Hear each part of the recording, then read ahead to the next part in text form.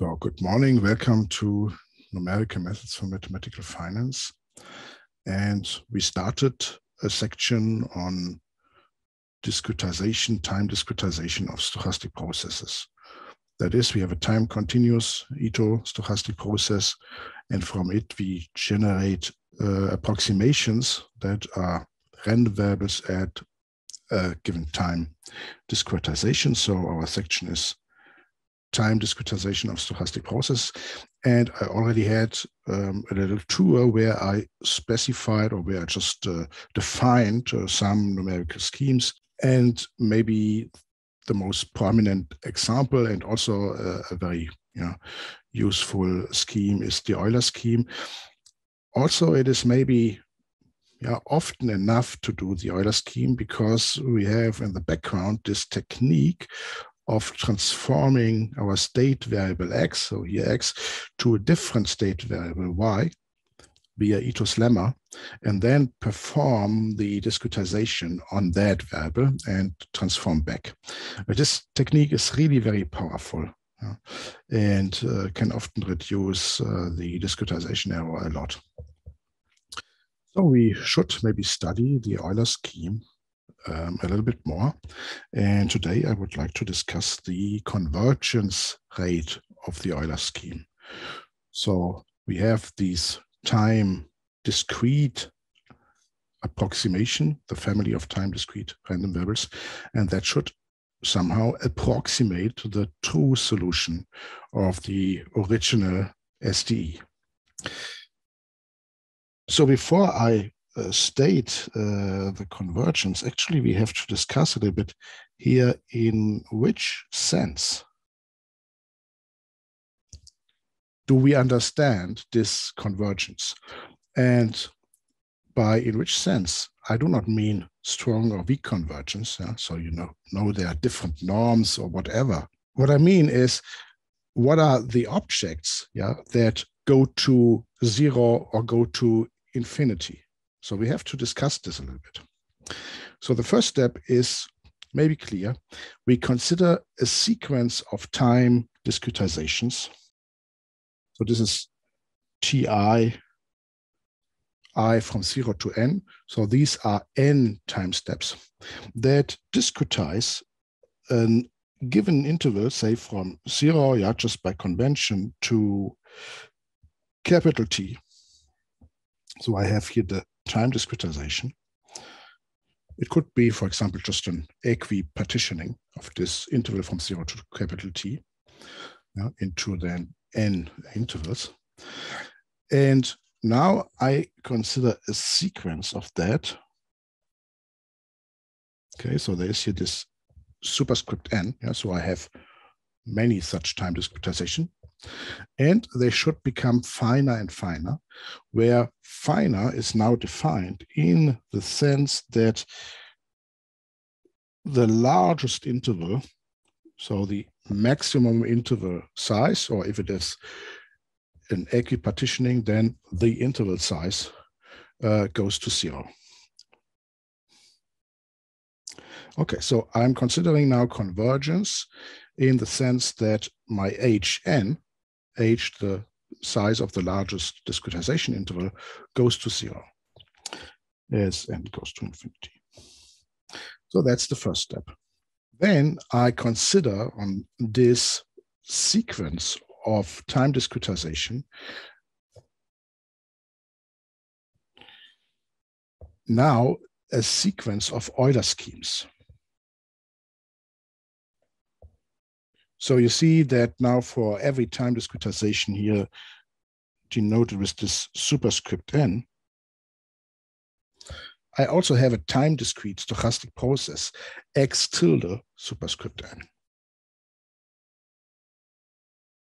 They all share the same initial value, and then we have the Euler-Scheme that the value at the next time discretization point, so that guy, is the value of the previous time discretization point plus the coefficient evaluated at the previous time discretization point, so mu, times the time step size plus the coefficient sigma evaluated at the previous time discretization point, times the Brownian increment delta W.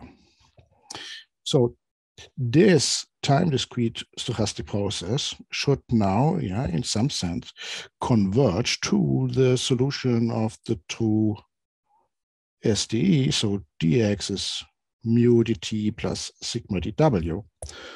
Of course, they also have here the same initial value. So next step is, in which sense does a time-discrete stochastic process converge to a time-continuous stochastic process? So what you have on the top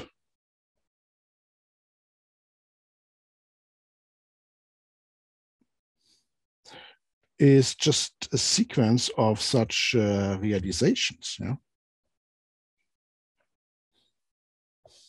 Okay, but your true stochastic process is something continuous.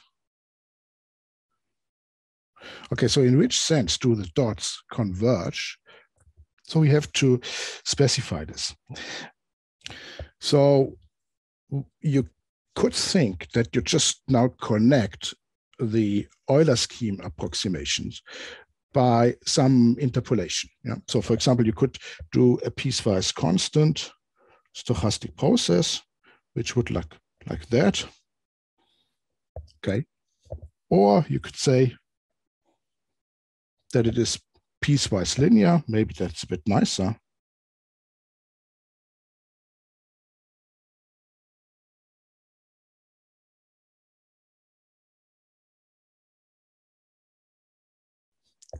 So my time-discrete stochastic process, my Euler-Scheme approximations, become a time-continuous stochastic process. And then I can consider, okay, what is now the relation of these two stochastic processes? And actually, this may be a trivial detail, but it's already good to understand this. This is not what we are doing. So we now define the time-continuous stochastic process that constitutes the Euler-Scheme, and this is actually this guy.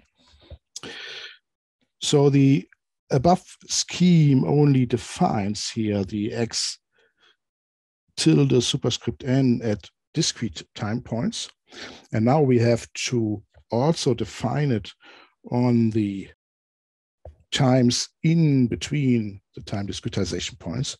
And what we do looks like a linear interpolation. So we do a linear interpolation of the drift part.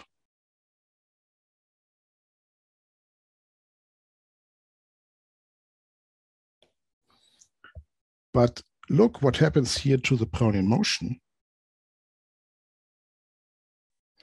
We just take the Brownian motion that connects the starting and the end value with a constant coefficient.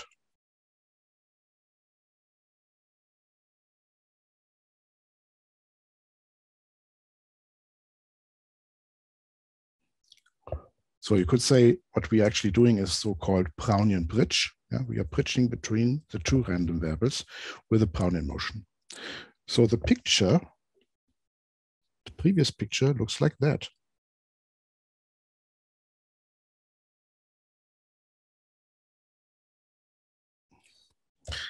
And maybe to illustrate this, if, for example, this coefficient here has a dependency on the x, for example, that the sigma is large for x large and small for x small, like in a log normal model, then this would mean that if you go here from a low point to a high point, the volatility is maybe small. But if you go from a higher point to a lower point, okay, I always take the starting value, then the volatility is maybe larger. Okay, so something like that. So to summarize as a remark, so note that the definition we had on the previous slide, so now my time-continuous completion of the Euler-Scheme approximation has the properties that at little t equals ti, it agrees with the Euler-Scheme approximations. So you see that here, if you just plug in t equals ti plus 1, then this comes to ti plus 1. So this here is just the delta ti, the time step size. And this here comes to the ti plus 1. So this here is just the delta w, the Brownian increment. So it agrees with that, but it is different from the naive piecewise linear interpolation or piecewise constant interpolations of just the random variables. So maybe just to add the pictures here, this guy would be the piecewise constant approximations of the random variables, and the guy below is the piecewise linear approximations.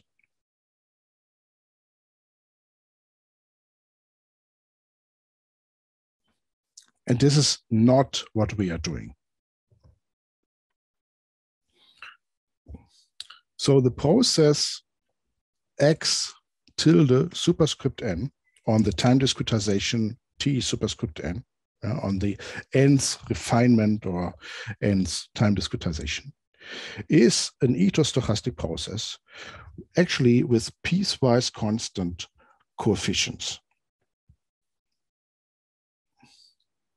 And the nice thing is that we can also write down the classical Itô differential notation. So if you go back here and you apply the differential, okay, differentiating this is dx tilde. So that's a constant. That's a constant coefficient. This guy is just the dt. And this guy is just the dw. So I have that dx tilde is mu dt plus that sigma dw, and it's defined on these partial intervals with piecewise constant coefficients. So the definition of my stochastic process that constitutes the Euler-Scheme, you could say interpolates the Euler-Scheme, is this guy here. Dx tilde is mu of t and x tilde dt plus sigma of t and x tilde dw. Maybe it's also nice to illustrate this a little bit.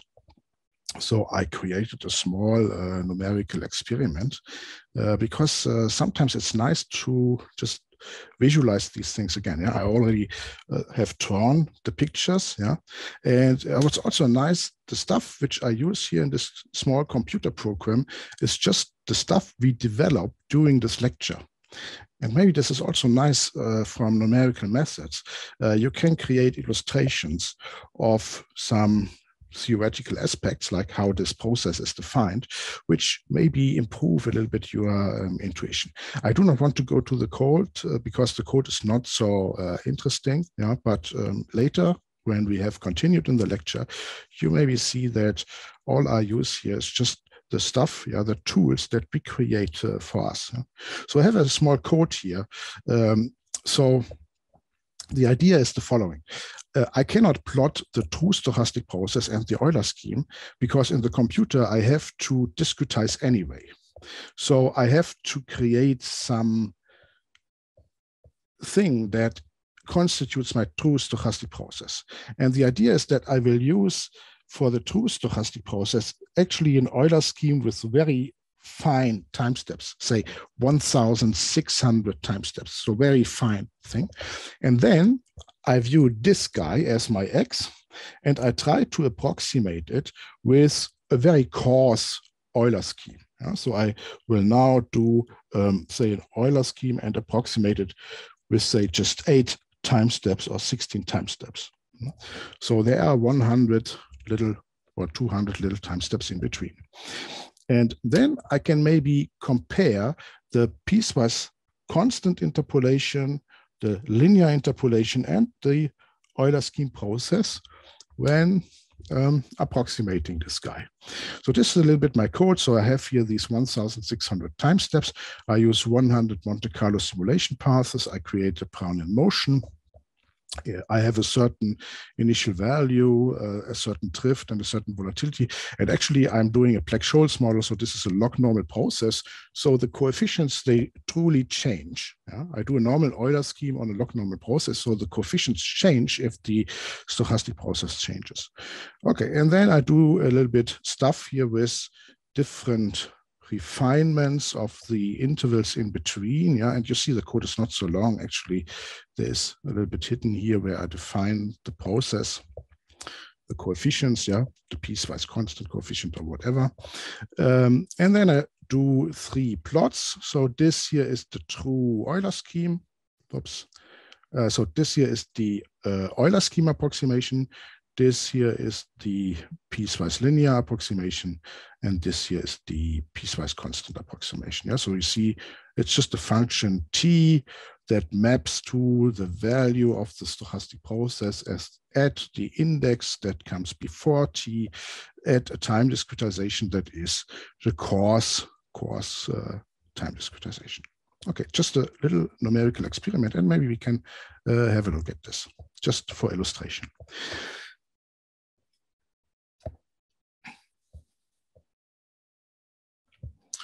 So this guy is now my true fine stochastic process, the one which I would like to approximate with my Euler scheme. And if the Euler scheme and my linear interpolation would use the same number of time steps, of course, there's no difference. Yeah? The approximation is exactly the same. So there's nothing to see here. But now if you use just fewer time steps, so you see that you clearly see here the piecewise constantness of this stochastic process.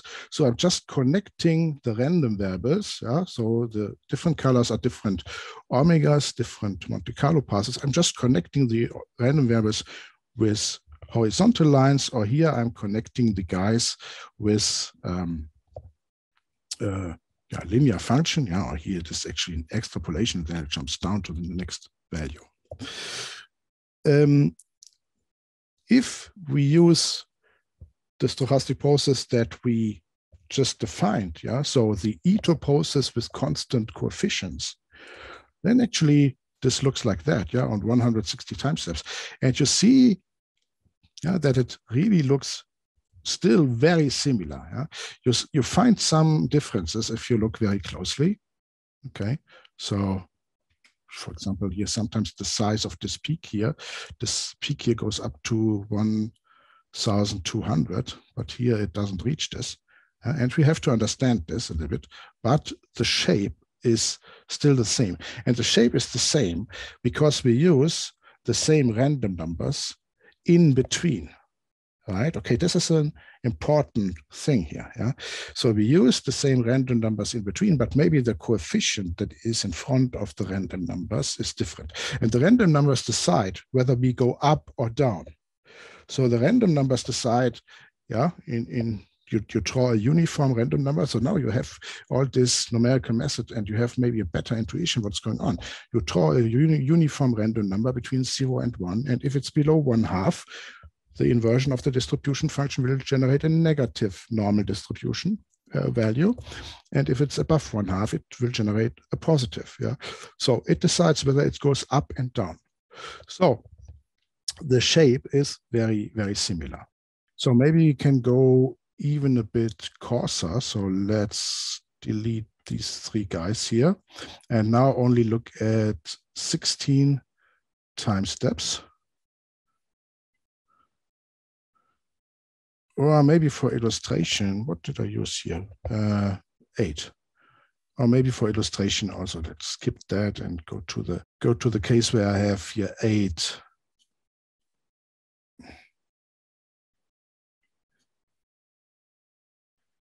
Time step, yeah, because this is very nice. The case with 8 time steps is the one where you have actually a constant here between just these dividers. I have a constant coefficient. Yeah? So really the piecewise constant and the piecewise linear, they look ugly. You also see that my random variables already generate negative values in the discretization. But if you compare here the true solution and my Euler-Scheme process, you still see that they look very similar. But for example, here the levels are different. So the levels are different because if you take a look here at this time discretization, yeah, so we have that the coefficient is constant on this interval. That means he is taking the volatility he is seeing here at the starting value, and then the random numbers tell him that he should move up. Okay, so he will use for this interval here, he will use a very small coefficient. Yeah, my model is a Black-Scholes model. It's a sigma constant times x. Yeah? So he will use a very small volatility coefficient. While on the true solution, as he's moving up, the coefficient is increasing.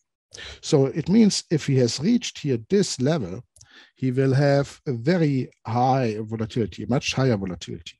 So you see the shape is still the same, but the volatility coefficient used here at that time is much higher compared to the volatility used here, okay?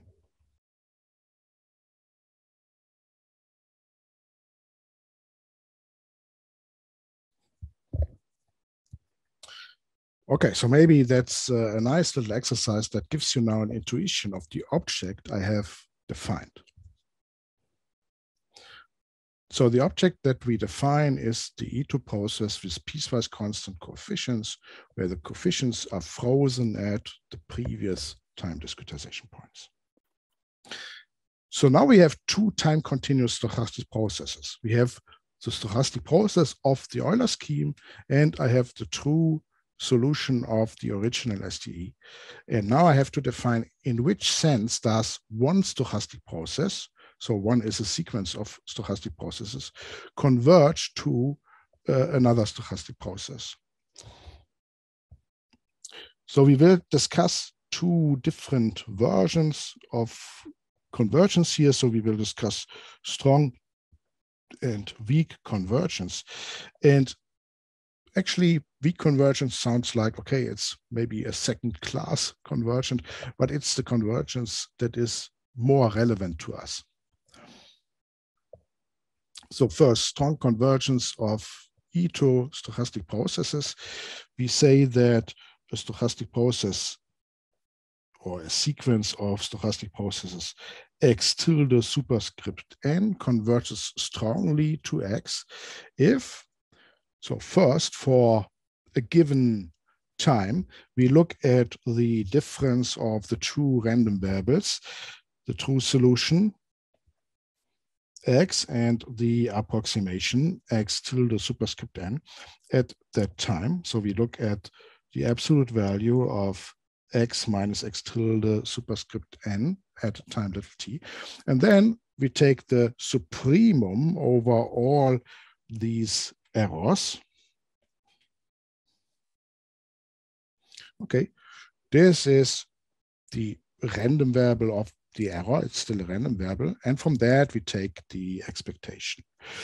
Okay, and if this quantity goes to 0 as n goes to infinity, we say that we have strong convergence.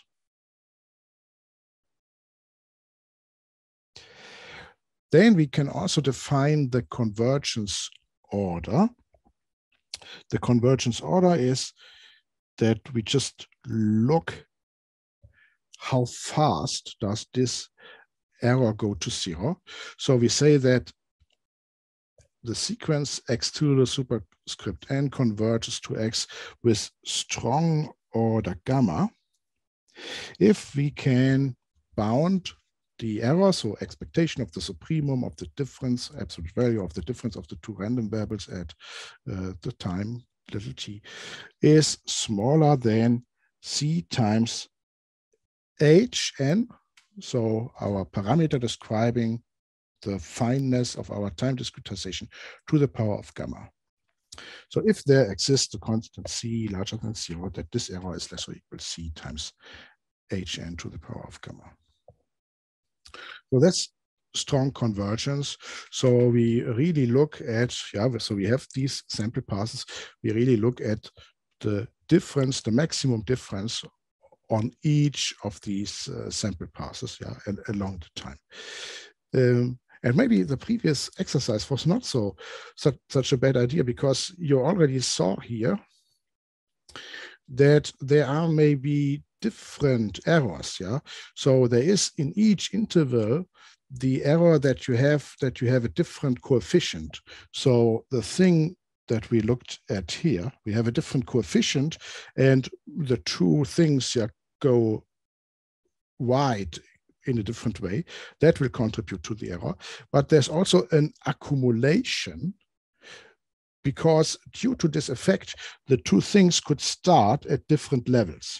They could start at different levels because we somehow accumulate the error.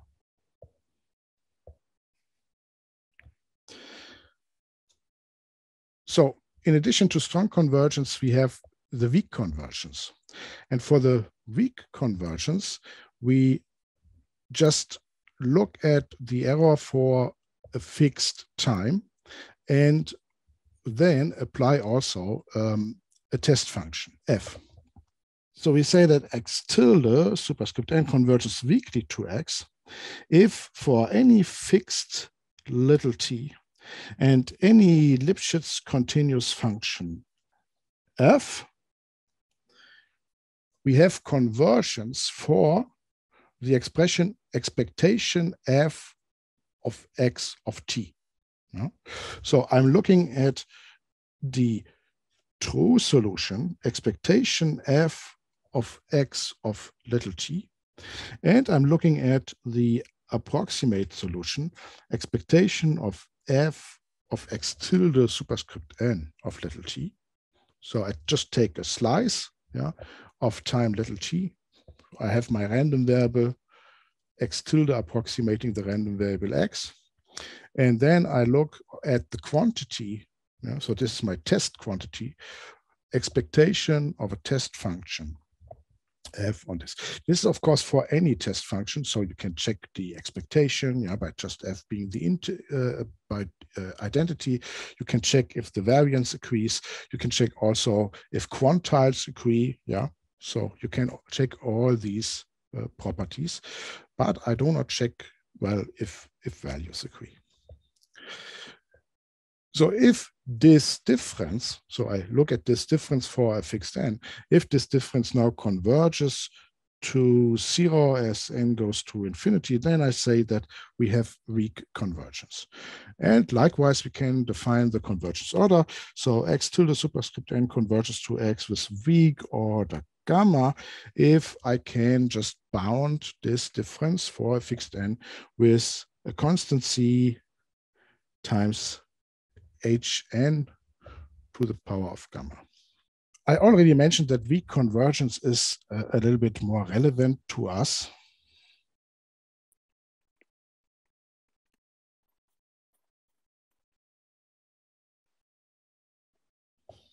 And by that, I meant, for example, for the application of the valuation of financial derivatives.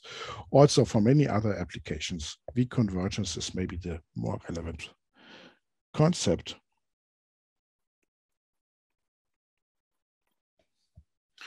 Because the x is maybe the model for the underlying.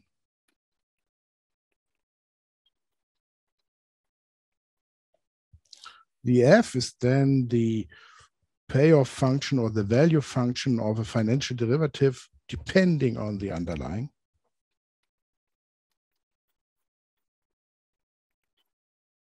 And expectation of f of x is, from our universal valuation theorem, the value which we would like to calculate.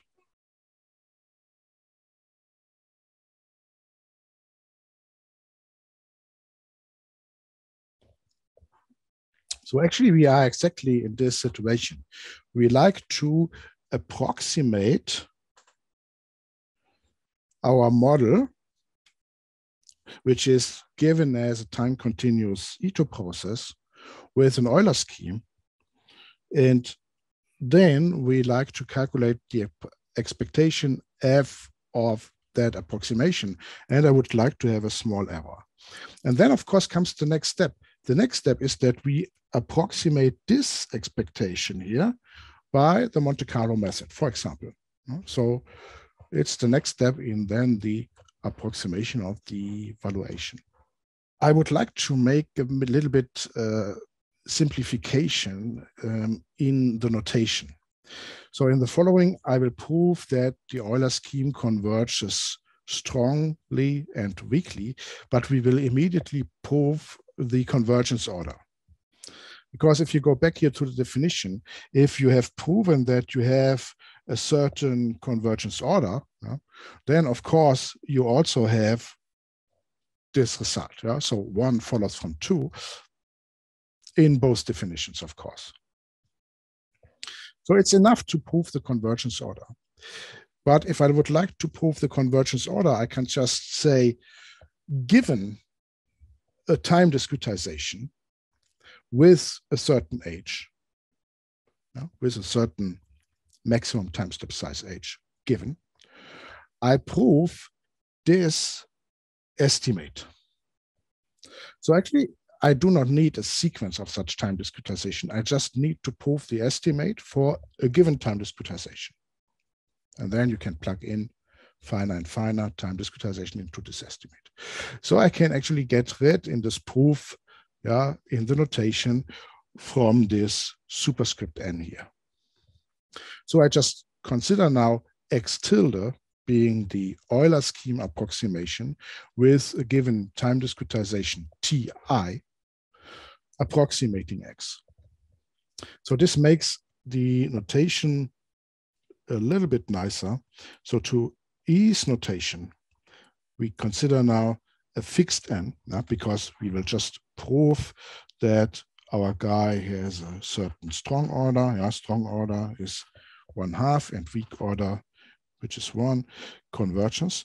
So I can use here x tilde instead of x tilde superscript n, and I will just use h for the hn, and I will just use Ti for the Ti superscript n. So what I do is I consider the stochastic process x tilde of t, which is defined as x tilde of Ti plus freezing the coefficient at the starting value of the approximation, mu of Ti, x tilde of Ti, times the time step, the fractional time step now from Ti to little t, plus sigma of Ti, x tilde of Ti, times the Brownian increment from Ti to t. So that is my Itô process with piecewise constant coefficients. So this all holds here. So this definition holds on the interval where little t is between Ti and Ti plus 1. And when I move to the next interval, the definition changes by using different coefficients.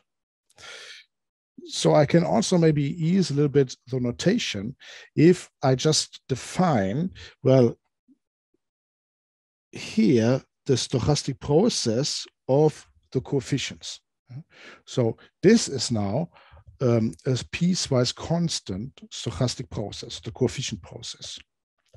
So I can write this stochastic process as dx tilde is mu tilde dt plus sigma tilde dw, where mu tilde and sigma tilde are now the processes that just have the value, the random variable mu at the starting point of the time discretization interval, evaluated at the starting point of the time discretization interval, with, of course, here my previous approximation. So this is also a bit nicer, because then later in the derivation, when I write it down, I just use mu or mu tilde, and you immediately know what I'm doing. It's either the piecewise constant coefficient using the previous Euler step approximation, or the mu, it's the true coefficient. It eases a little bit the notation and makes the proof a little bit shorter. Then to prove the strong convergence, we need some estimates for stochastic processes that I will just state. So actually I need 4 little things. The proof of these 4 little things is often not so lengthy. It's easy. And I'm sure, maybe you already had a lecture where these things were presented. And I just state this here as an ingredients, which I will use in the proof, but I will not prove these little helpers. So the first thing is that I have existence of the moments of the Itô process and of the Euler-Scheme if the coefficients are nice, in the sense that mu and sigma have at most linear growth. So that means they exist as C0, such that mu of t and x, viewed now as a function here on, say, the time axis. So that is here 0 and t times my state space. Okay, that's maybe here some RD. Then I can bound mu by c times 1 plus x. So at most linear growth in x. And also sigma I can bound it, absolute value of sigma, I can bound it by c times 1 plus absolute value of x. So of course it can happen that in between your coefficient has a larger growth, so for locally, so this is just the other asymptotic, because you still have here you can still bound it here by the constant. So it means in the asymptotic, when x becomes very large, you can bound it with a linear growth. So for example, this would be the case here for my log normal process. For my log normal process Black-Scholes model, there the sigma is just, the sigma of x is just a constant sigma star times x. Okay, there, of course, this holds. If you have this condition of the coefficients, then you have that the moments, so there is some p here, of the stochastic process and also of the Euler-Scheme approximation, which is just the guy with the frozen coefficients, they exist. So if I look at absolute value of x to the power of p, and then I take the supremum over here, my time interval from 0 to t, then this is bounded by some constant n, k, so by some constant n. So there is a k that actually the expectation of the supremum of absolute value of x to the power of p is less than equal to k. Maybe to provide you a little bit intuition of what's going on here, I would like to have this, of course, here for a fixed time horizon, but for any time horizon. So I would like to do my Euler-Scheme for a while, and maybe I would like to do it for 10 years, 20 years, or whatever. And if you would like to do it for, say, more or less arbitrary time horizon, the constant, of course, depends maybe on the time horizon, then this assumption here is not so hard, because if you just look at ordinary differential equations, so if you look at an ODE, then you already know that linear growth gives you a solution, or there can be a solution. But if you have, for example, quadratic throws, there is an explosion. And just to recall this, and this gives you maybe a bit intuition what's going on here. Just look here at dx is Rx dt. Okay, so you all know the solution. It's the exponential function. If you differentiate exponential RT, so I have here exponential RT. If I differentiate this is R times exponential RT. So it's R times X. Yeah? So I have dx by dt is R times X. And then I just have to fulfill the initial condition. So if I plug in t equals 0, it should be the initial condition x of 0. Okay, so this guy here is linear growth. Yeah, so this here would be my mu of x, and my mu of x has linear growth in the x component. If you look at dx is rx squared dt, then here I would have superlinear growth in the coefficient. So this guy here would be my mu, and it would not fulfill this assumption. Well, do you know a solution of this guy? Okay, I can tell you a solution of this guy is 1 divided by x0 minus rt. Okay, if you differentiate 1 divided by something, this is 1 divided by something squared times minus 1.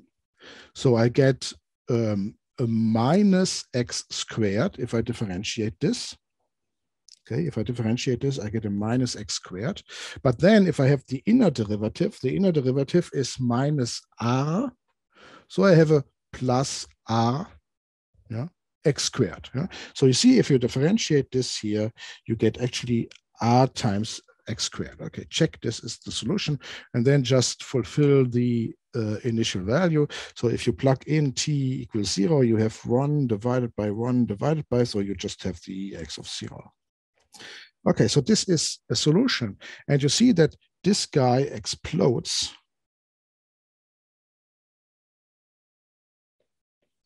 This guy explodes in finite time. So if r times t is equal to 1 divided by the initial value, then this guy explodes. R is positive if you make t large enough, so it will explode at t equal 1 divided by r times x0.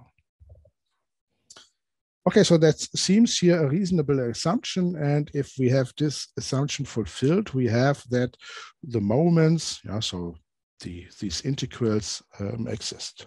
I need existence of these guys. The second ingredients that I need is that my stochastic process is continuous, and it is Lipschitz-continuous if my coefficients fulfill a global Lipschitz condition. So assume that mu and sigma satisfy a global Lipschitz condition. So that means I have a constant c, such that if I now look at mu at t and x, so at given time and a given state value, minus mu of s and y, so a different time and a different state value, then I can bound this by the constant c times the difference in time plus the difference in state value in x minus y. Or you could say you can bound it by c times t minus s plus, and maybe another c, doesn't care, x minus y. So that's my global Lipschitz conditions. I have Lipschitz continuity in the tuple of my coefficients of my arguments. And of course, the same holds here for the sigma. So if you have this for all your times and all states, then there exists a constant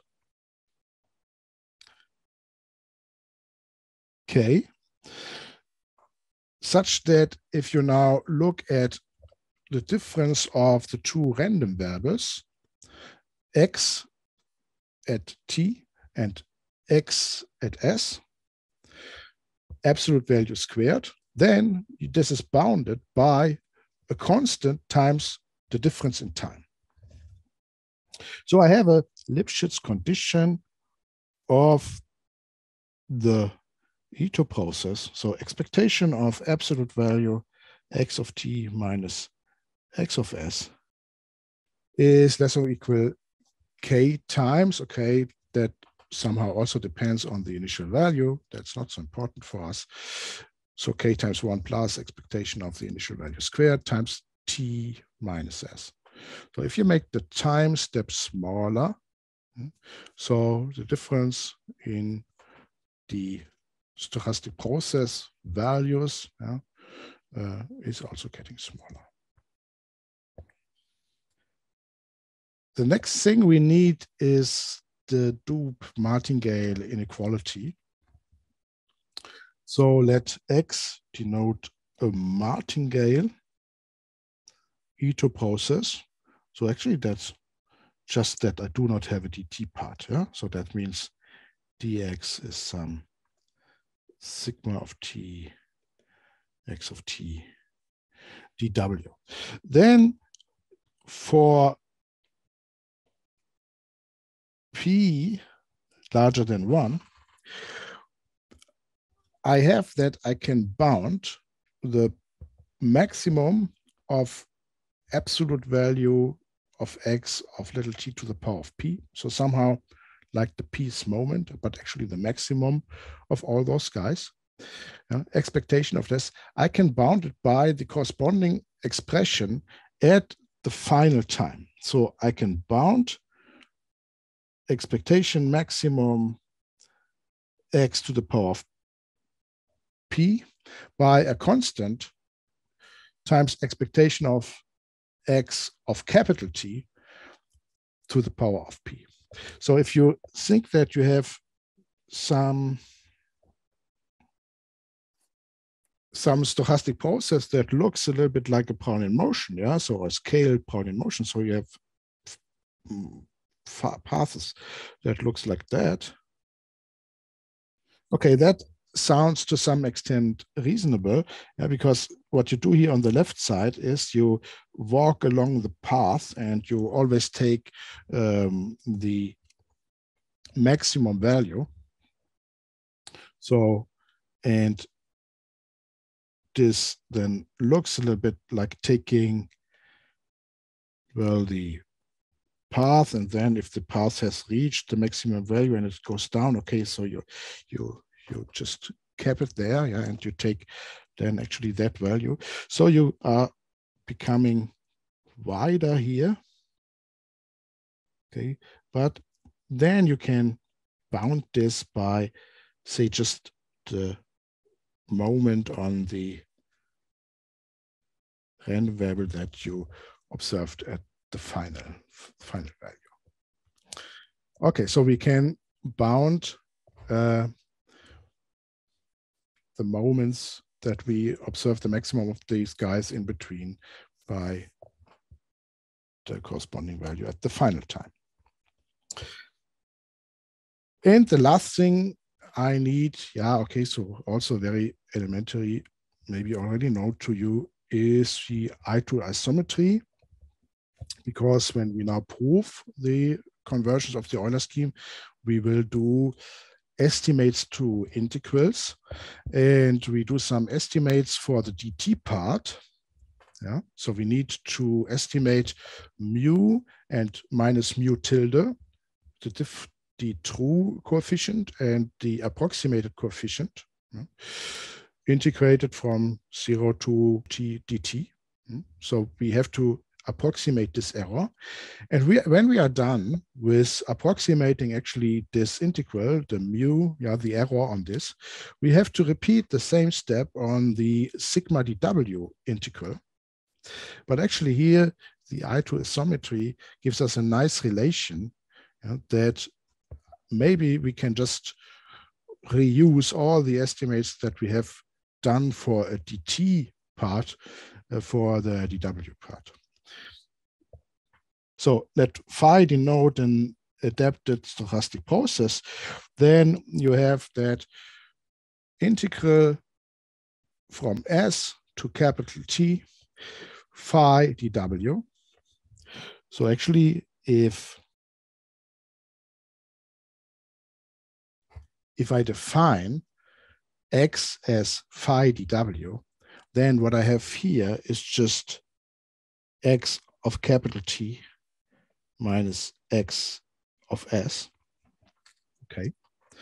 Then if I look here, then I see this is the second moment. Yeah, okay, so if this is a martingale, this is a martingale, then this is just the variance. Yeah. So what you have here is just the variance that we have accumulated. So this is just the variance of x of t minus x of s. Then the Itô Isometry tells me, okay, the variance that we are accumulating, or the variance that we have at the end for this increment, is the accumulated instantaneous variance. Because this guy is just the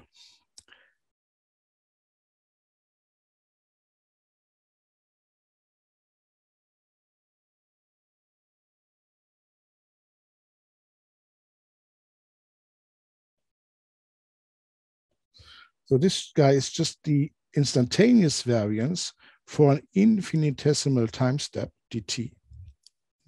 So this is, say, the sigma squared. Yeah, so you have sigma dw, it's the sigma squared. And this whole part is then the accumulated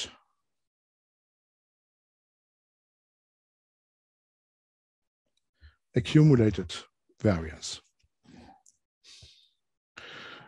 Okay, so I assume you know the Itô isometry, and we maybe have also a nice intuition for this.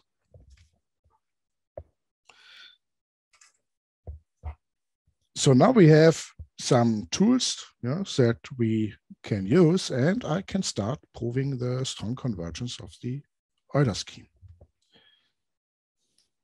So endowed with these four guys, lemma 64, existence of moments, 66, Lipschitz-Continuity, 67, Doob Martingale inequality, and 68, Itô Isometry, we may now prove the convergence of the Euler-Scheme. So assume that we have some assumptions fulfilled. For example, we need our global Lipschitz condition. So mu and sigma can be bounded by C times, or the difference of mu at t and x and mu at s and y. And also the difference of sigma at t and x and s and y can be bounded by a constant times the time step and the state space difference. So this also implies that the assumption of lemma 64 is satisfied. Then x tilde superscript n converges to x with strong order 1/2. So this means, from the definition, expectation of the random variable supremum over all times little t from 0 to capital T, x of little t minus x tilde of little t is less or equal a constant that may depend on the time horizon times h to the power of 1/2. So I use my simplified notation, and the first thing I note is that instead of here looking at absolute value of the error, so like L1, I can look at absolute value squared of the error and prove that this guy then can be bounded by a constant C times H. So I have a squared here, and I have a squared compared to that here.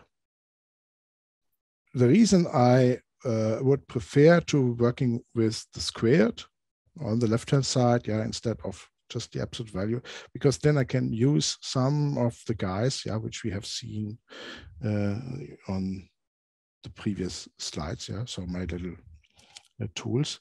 Especially, for example, I can use the Itô Isometry to move from the dw to the dt.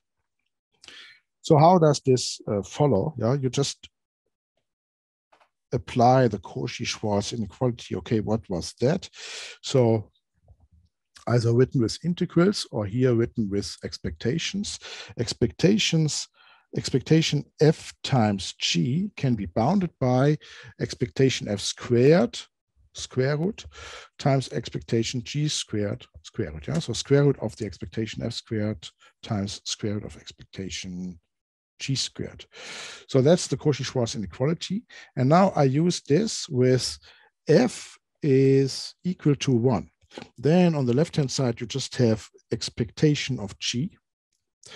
So then I use my g as our error term, the supremum of absolute value x minus x tilde. So actually, that's exactly this guy here. Okay. Then on the left-hand side here of the Cauchy-Schwarz inequality, I have the expression here on the left-hand side of my convergence order estimate.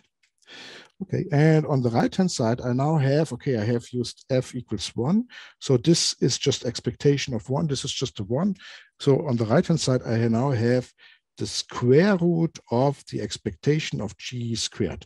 So I should have exactly on the right-hand side this guy here with squared, yeah, so my g squared. And I have a square root on the outside, yeah, so a square root at 1/2 here and a 1/2 here. Then I just square on both sides, yeah, and I get this estimate. Okay, so if I have this guy, yeah, then I can also bound this guy here with the Cauchy-Schwarz inequality, which is then this error term. So from that one follows my claim. So let me give you a short sketch of the proof so that we already have the main idea in the background. First, we are looking here at the difference of x and x tilde at a given time little t. X and x tilde are stochastic processes. So I can express a difference of these two stochastic processes by the difference in the initial value, so x of 0 minus x tilde of 0, but by assumption the initial value is the same. So actually this difference here is already gone, plus the integral from 0 to s mu minus mu tilde d tau, plus the integral from 0 to s sigma minus sigma tilde dw. Huh? So because you know x of s is x0 plus integral mu dt plus integral sigma dw, and also x tilde is x tilde of 0 plus integral mu tilde dt plus integral sigma tilde dw. So just plugging in that, we know that these two guys are stochastic processes. So then the next step is that we look here at the absolute value of these guys. So you can just place here absolute value on the right-hand side. Of course, you can just move the absolute value to each integral, triangle inequality. And you can also move the absolute value to the inside. Yeah, that only makes all the stuff larger. Okay, so I have here the absolute value on the inside. Then you see that inside here, so if you look, say, for example, okay, maybe we just try that. We do an absolute value here, and we do an less or equal here. So I do an absolute value to the inside. That now I can estimate my coefficients. And here we have some nice assumption, yeah, Lipschitz condition, yeah, Lipschitz continuity. So, and actually these two guys here, they do not differ too much. So this thing is the mu tau x of tau minus the mu, and now I plug in the definition. This is at the previous time step, and the x tilde at the previous time step, ti. Okay, so maybe I can now estimate this. I have the Lipschitz condition, so with a constant, and then we have the difference of the time step. This guy is already an h, okay, plus the difference of the x's. So I have x at t minus x tilde of ti. Okay, but now here, this part, you can again also estimate it by, say, another constant. So, okay, so we have an x of t, and now we plug in a minus x of ti plus x of ti. So we go to the other time on the same stochastic process. And then we have the same time on the different stochastic process.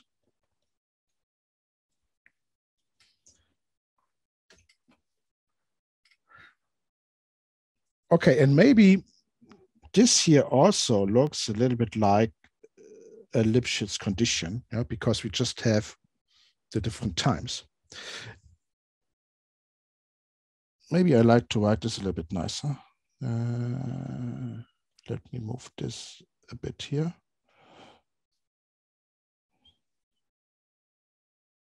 I'm sorry, but maybe it's nice to understand the idea nicely.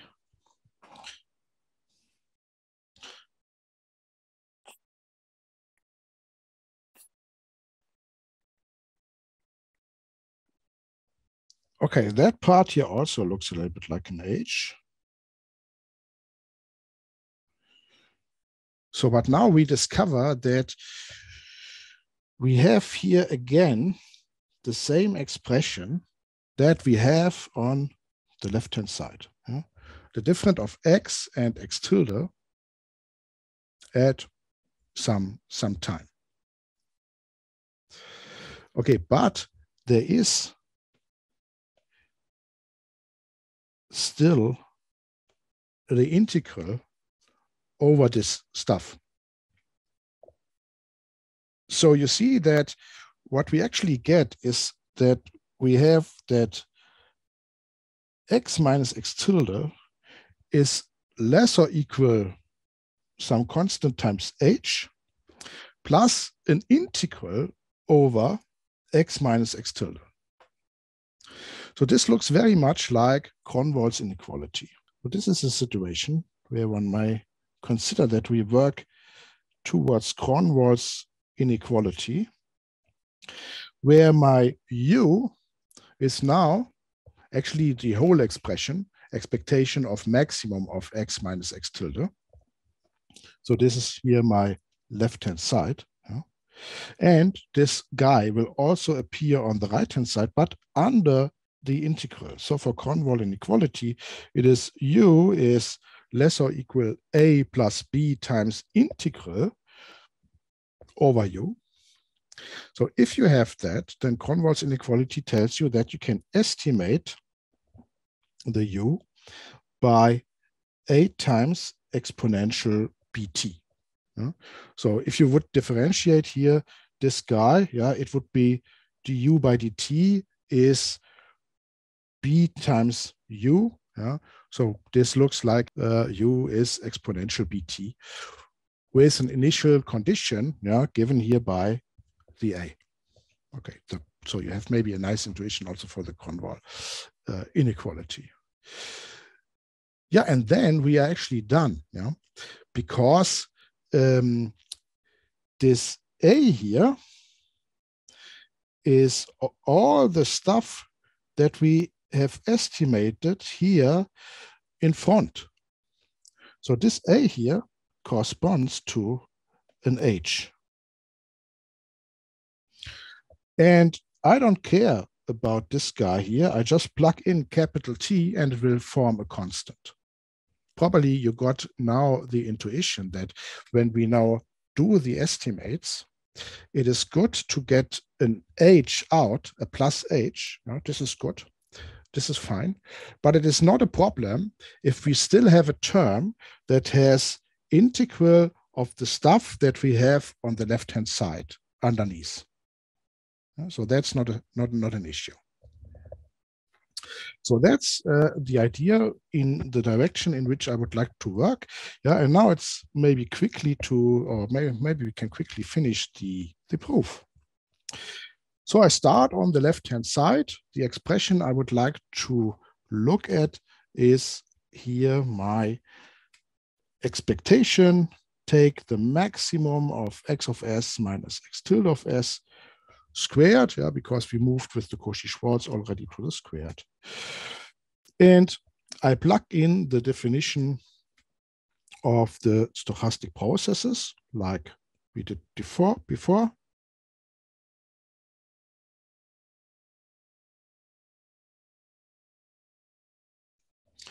Okay, so that we get, it is the expectation of the maximum over all s, the difference of the initial value, plus the integral over the difference of the drift, plus the integral over the difference of the diffusion squared.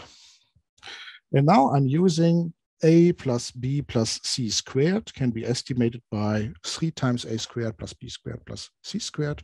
So I can move here these squared to the inside. Yeah? So I now have to work all the stuff slowly to the inside. Actually, I also like to work it under the integral. Yeah?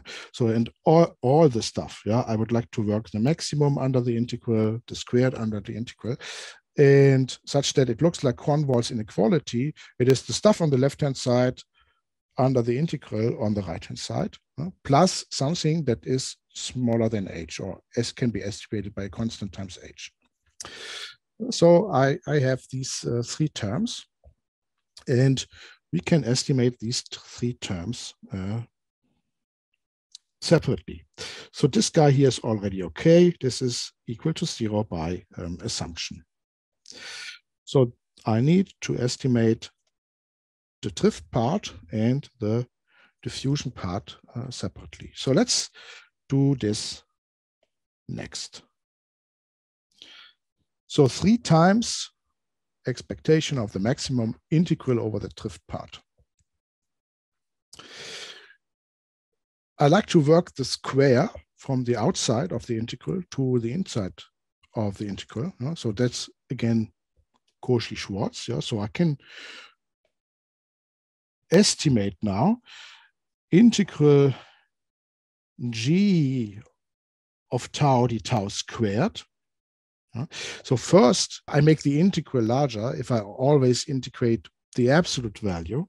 So we do the absolute value to the g.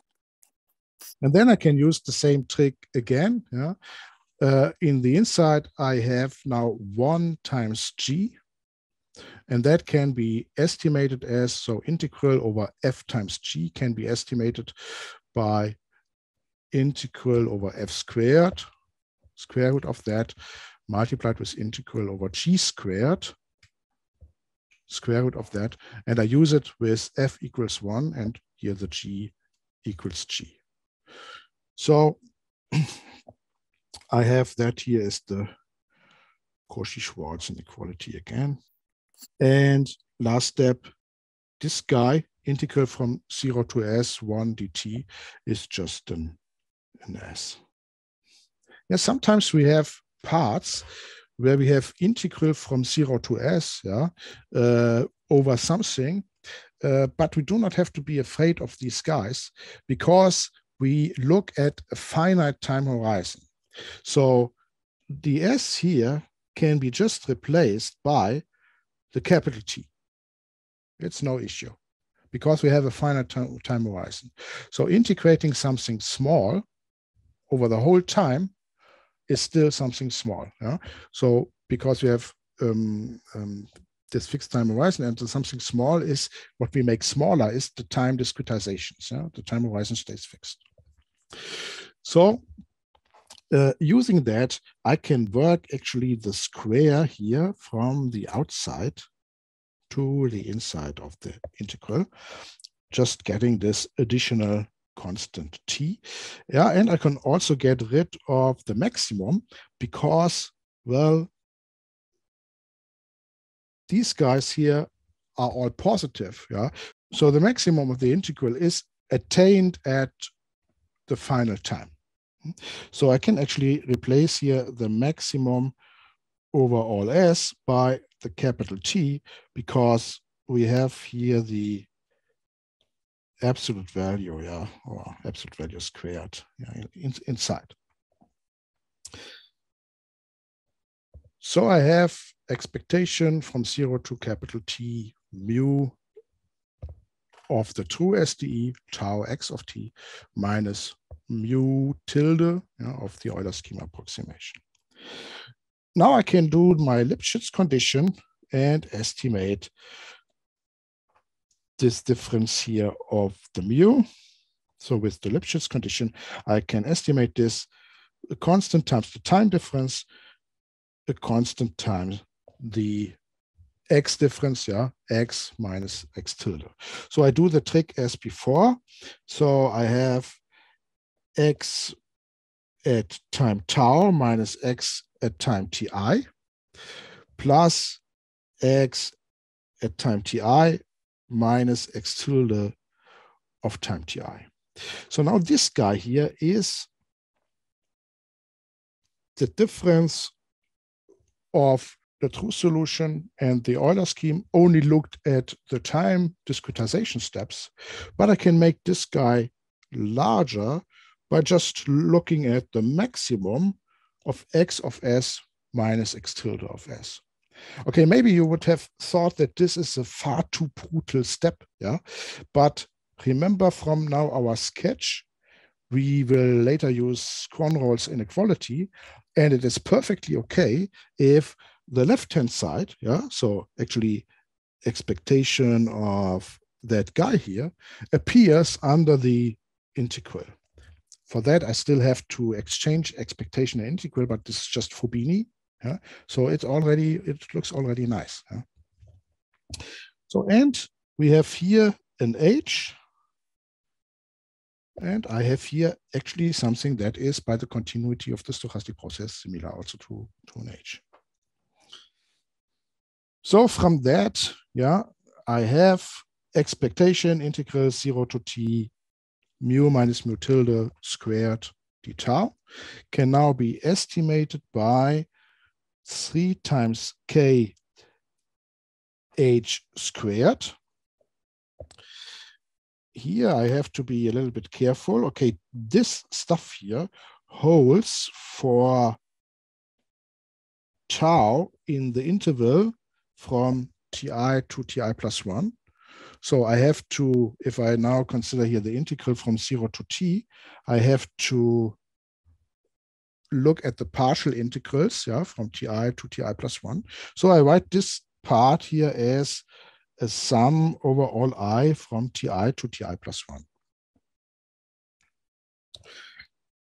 And this blue part here will then give me expectation integral maximum x of s minus x tilde of x squared d tau. So this part here is already nice. It's the same stuff as on the left-hand side. Yeah?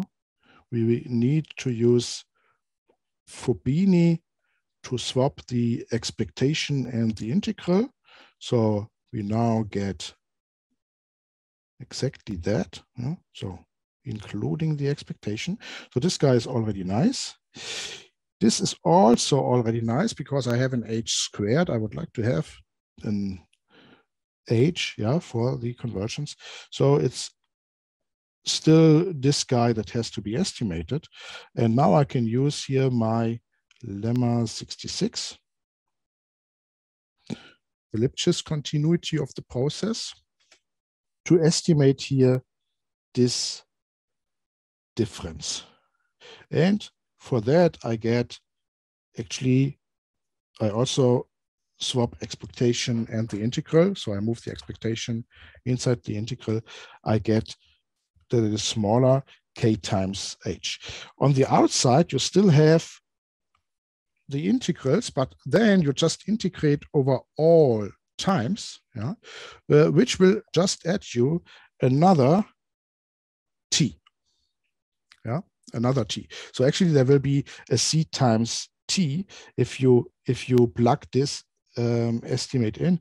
Yeah, so the integral over all d tau is just estimated with a capital T. So that doesn't matter.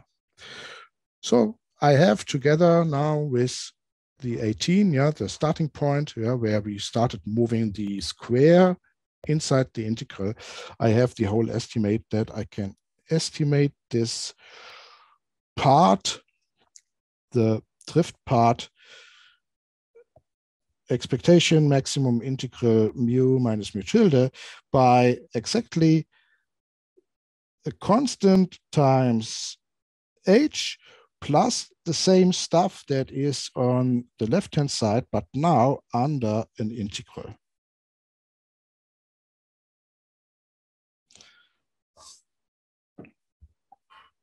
So the left-hand side of the whole expression. So now I need to repeat this for the stochastic part. So I need to repeat this for the dw part, the stochastic integral term. So that's now the guy sigma dw. Okay, but I can use the Doob Martingale inequality and the Itô Isometry to just estimate this with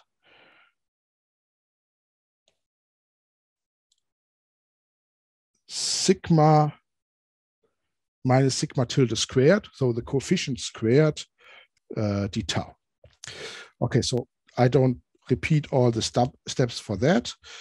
Yeah, now we are done. Yeah, we have an estimate that u is less or equal c times h plus an integral u of s ds, where my u is my strong convergence error term. So I get from Convergence inequality that I can estimate my u with a times exponential bt. So for the bt, I just plug in b times capital T. I just take again the time horizon. So the a is the important part here, and my a is c times h, giving me the strong convergence order estimate. Yeah? So h is the guy I would like to have because we have moved to the squared. Going back to the square root, it is h to the power of 1/2. So I have strong convergence order 1/2. So that was the strong convergence. For the weak convergence, I need Feynman-Katz theorem and Ito's lemma. The weak convergence I mentioned is more relevant to us, and also the proof is quite nice. Yeah, so not so much estimates, also a quick proof, yeah, with some intuition, and let's do that in the next session. So that was it for the strong convergence.